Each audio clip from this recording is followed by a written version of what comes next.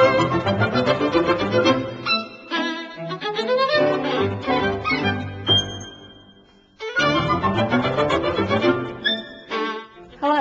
I'm Trisha, and like you, I'm wild about Washington.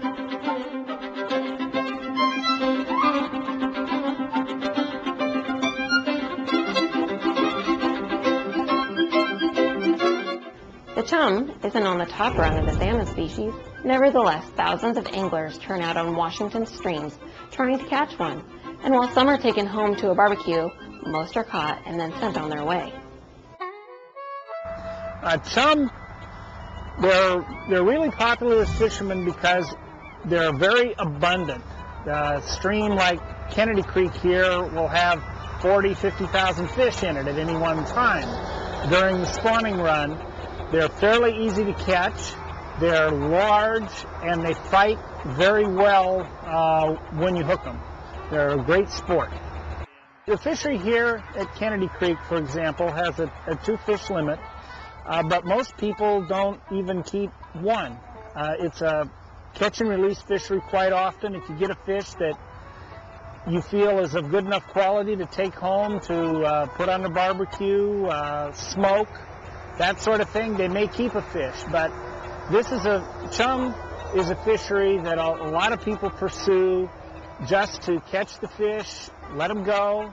It's also, because the fish are abundant, they're a popular fish for people to learn to catch salmon.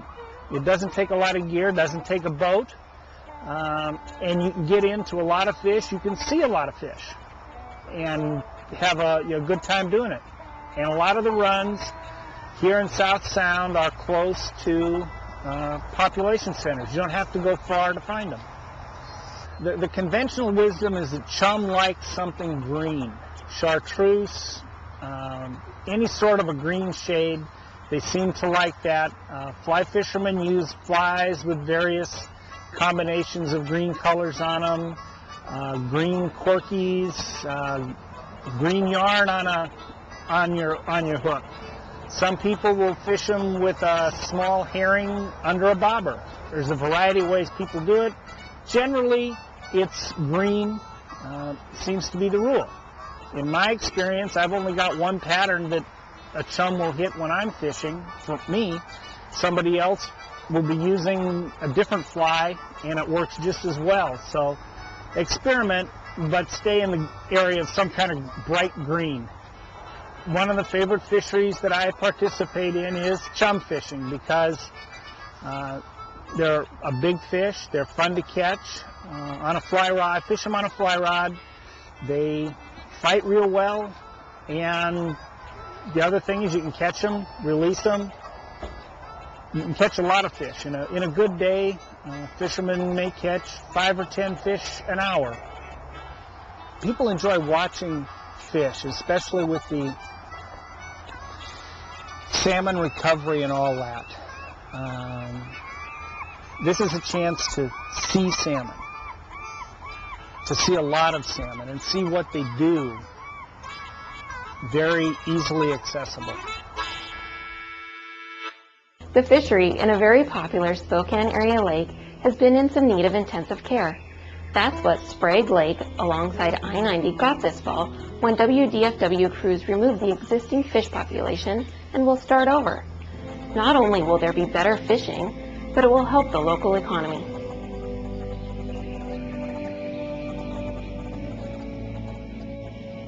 Well, we see Sprague Lake having really poor economic return from this fishery. And the local residents and merchants here have told us that when the fishery was functioning at its peak, there was a lot of economic activity in the little town. Hamburgers sold, gas sold, bait sold, and none of that's occurring now. When you see a 7 or 8-fold drop in the use of the lake by anglers, the people that notice it the most are the local merchants. This is the largest rehabilitation project that we conduct in the state of Washington. We've done it once in 1985, and now we're going to do it again. And we feel like it's a major success to be able to go 23 years between treatments. So we're excited about getting it done this year, and we know we have a lot of work ahead of us, but I think it's going to pay off not only for the state of Washington, but also for all the anglers that are going to come out here and enjoy it.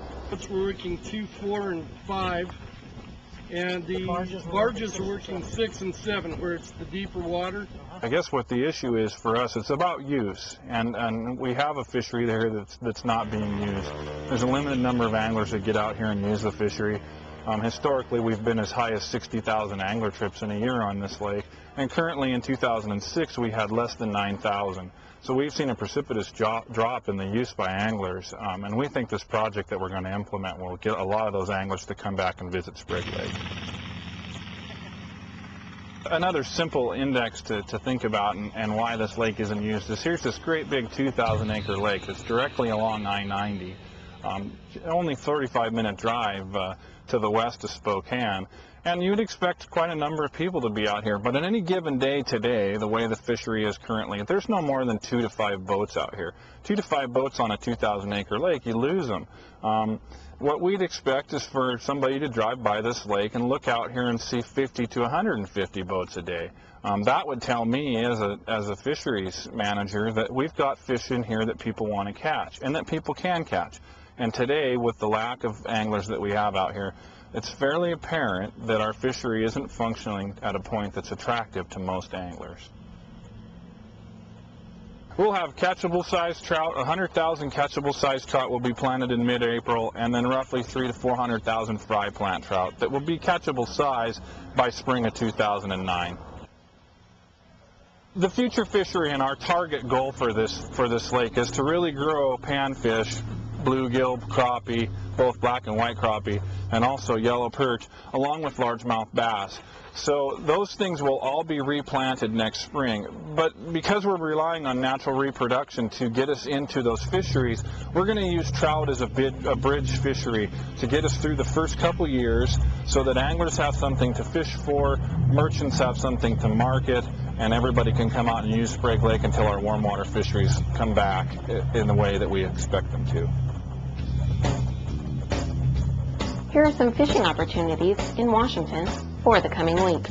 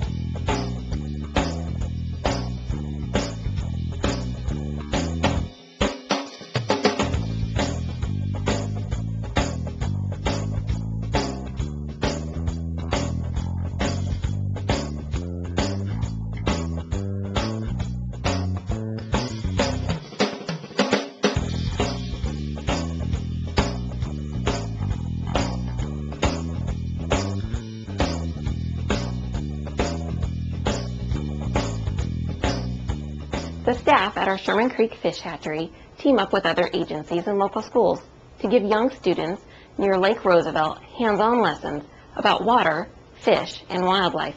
It's called Waterfest.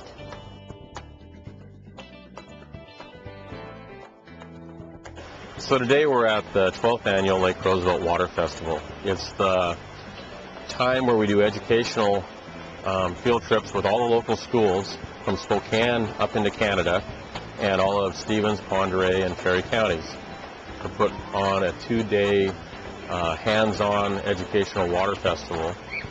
And what it entails is about every 30 minutes the kids switch to a new activity, whether it be learning what animals are dependent on the water from above ground, or what fish utilize the water, or they climb in the creek and turn over rocks to see what kind of bugs are there, and that way they can themselves tell whether it's good water quality or bad water quality based on who lives in the stream. We do things on pollution. We teach the kids about how the water table and wells and groundwater affect each other. And pretty much as a water-themed event, we pull in every favor and group around the area And some of our major contributors are Vista, the Ferry and Stevens County Conservation Districts, and a lot of retired teachers and educators that put up somewhere between 600 and 800 fourth graders over the two-day event come through the hatchery. Some of the fun, most popular events would be where we put boots on the kids and put them into the creek to find the bugs, and another one would be water safety. Well, the whole theme behind the water festival is that it's hands-on.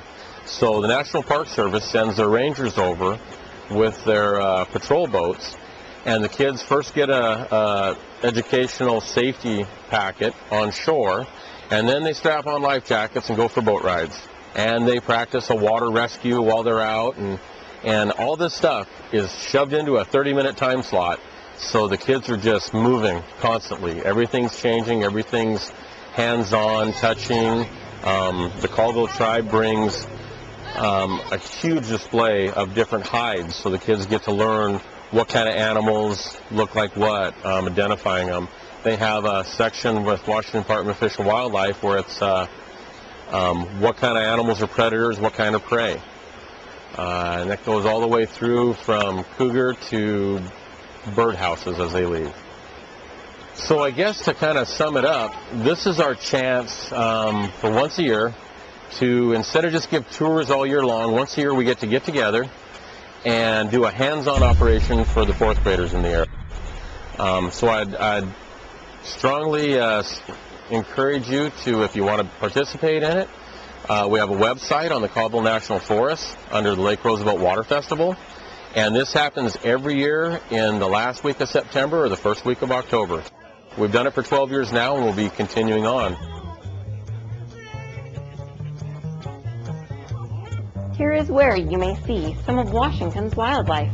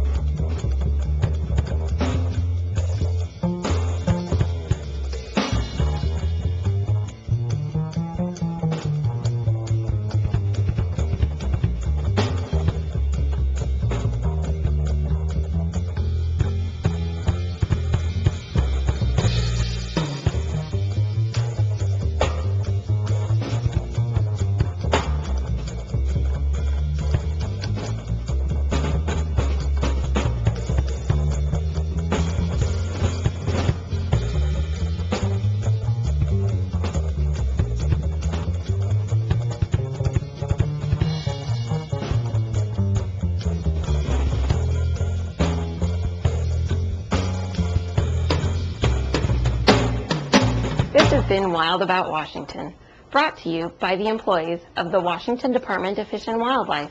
Working together, we can keep Washington's outdoor heritage for future generations. Thank you for watching.